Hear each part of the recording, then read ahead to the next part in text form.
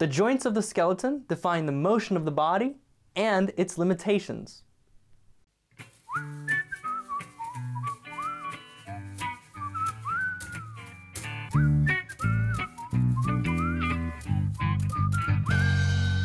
Hey, welcome to another episode of Proko. This lesson is about the types of joints in the human body. As artists, we really only need to learn the synovial joints, like the shoulder and the knee, because they move. Joints that are fibrous and cartilaginous hardly move, and some, like the connection of the two pubic bones, don't move at all. When you're learning how to draw, pay attention to synovial joints, and keep your thoughts away from pubic bones. If you know where the joint is on this foot, you know that it won't do this, or this, when you stand on your toes. It will do this. We need to know the position of the joint to make squash and stretch look like the real thing. Synovial joints. There are 6 types of synovial joints. They have varying shapes, but the important thing about them is the movement they allow. Joints determine what position our bodies can take. We learn them to invent poses, and we learn the limits to stretch the limits. The 6 types of synovial joints are hinge, pivot, ball and socket, ellipsoid, saddle, and plane. Let's go through them one by one. The hinge joint. The hinge is a very simple joint. It allows movement only on one axis. Its structure prevents rotation this way or this way. The head of the bone wraps around the cylindrical head of the other, allowing a very stable rotation this way. Going back to the terminology from last week, the hinge joint allows flexion and extension. That's it. That's all it does, but it does it well. Like the hinges on a door allow it only to open or close. The best example of it is the elbow. Here's the rotation on a simplified skeleton: flexion and extension. So, if the elbow only allows flexion and extension, how is it that we're able to twist the forearm? Well, let's take a look at the next joint, the pivot joint. The pivot joint also allows rotation at only one axis. However, it rotates along the long axis. A cylindrical bone fits into a ring of bone and ligament, like the radial ulnar joint just below the elbow. The cap on the radius bone fits nicely into this notch on the ulna bone. Ligaments complete the ring, holding the bone in place and allow the radius only to rotate inside of it. The result on the forearm is what we call pronation and supination. During pronation, the base of the radius rotates over and around the head of the ulna. The ulna stays relatively still.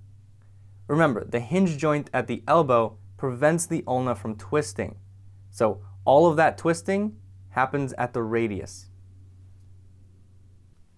And by the way, the distal joint of the ulna and radius is also a pivot joint. The combination of the pivot at the top and at the bottom creates that twisting motion for pronation and supination. The ball and socket joint. The ball and socket is the champion of all joints. Hooray for the ball and socket. Its structure is just like how it sounds: a ball inside of a socket. This simple and effective structure allows it to move in all axes: flexion, extension, abduction, adduction, rotation, and circumduction. The 2 ball and socket joints of the body are at the hip and the shoulder. The hip has a deep socket, which gives it stability but limits some range of motion. The shoulder joint has a shallower socket, which gives it greater range of motion but takes away some stability. Maybe that's why a dislocated shoulder is so common. Ouch. The ellipsoid joint.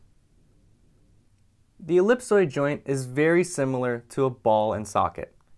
However, the ligaments and its oval shape prevent rotation.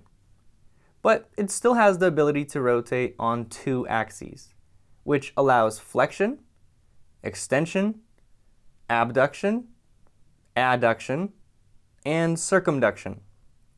Circumduction is just a combination of all the others in a circular motion. The ball, or oval head, also slides inside the socket.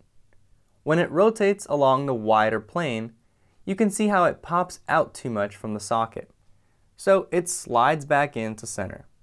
A great example of an ellipsoid joint is the wrist, also known as the radial carpal joint. The group of carpal bones rotate inside the socket of the radius.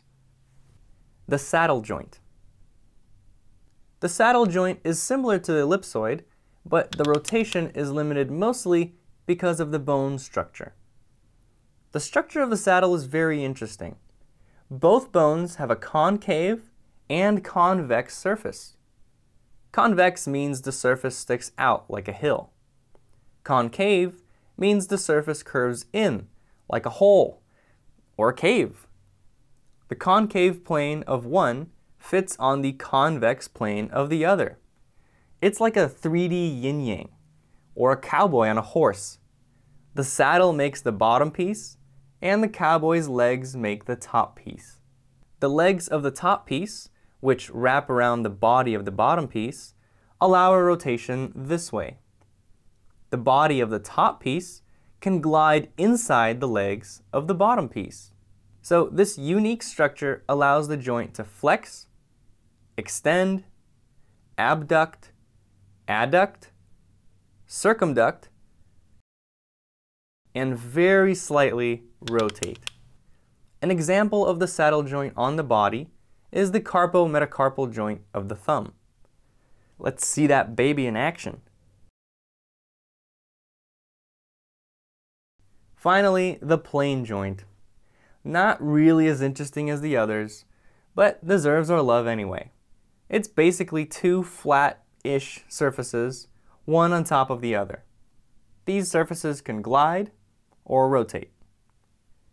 They usually come in groups, like the carpals of the hand and the tarsals of the foot. Ligaments hold these bones together, but might allow some rotation and gliding. Another plane joint is the acromioclavicular joint. That's the one between the clavicle and acromion process of the scapula. When we elevate the shoulder, the angle in here will adjust to keep the scapula vertical. The spine. I mentioned in the beginning that the cartilaginous joints are not important for artists, except for one big important case, the spine. We'll talk about that in the next lesson. Assignments. For this lesson, there's 2 assignments. The first assignment is to find these joints on yourself and study the movement. I've posted 6 close-up images of Skelly's joints in the description under this video. Your second assignment is to draw them as simple versions. When you try to put them into perspective, you might find it difficult, but I will have Marshall Vandruff help you understand how to do it. Post your drawings in the Facebook group at facebook.com/groups/anatomy for artists. Marshall, the perspective master, will help to critique your assignments in the Facebook group. Later, Marshall will do a demo to show you how to simplify your forms and move them around. Last week, we studied the language of anatomy. Just looking at a long list of terms can be daunting and difficult to remember. That's why I put together a PDF ebook that visually defines all these terms. This ebook is available as a premium feature at proko.com/anatomy. This week, I've included another PDF ebook showing which of the 6 types every joint in the body is classified as. And again, it's shown visually rather than just a list, so you can print these out as reference. Another premium feature you'll see this week when you log into your account is a 3D model of RoboSkelly. This is a skeleton with simplified forms. Simplified forms are a lot easier to understand, to remember, and are more practical to apply to your drawings. So you can zoom in and rotate around RoboSkelly directly in your browser. This will help you with the assignment this week and upcoming lessons when we study the skeleton in detail. To get all the anatomy premium features, go to proko.com/anatomy. If you like this video, pass it on to your friends and classmates, and click this button here to subscribe to the Proko newsletter so you don't miss any new videos. Bye-bye!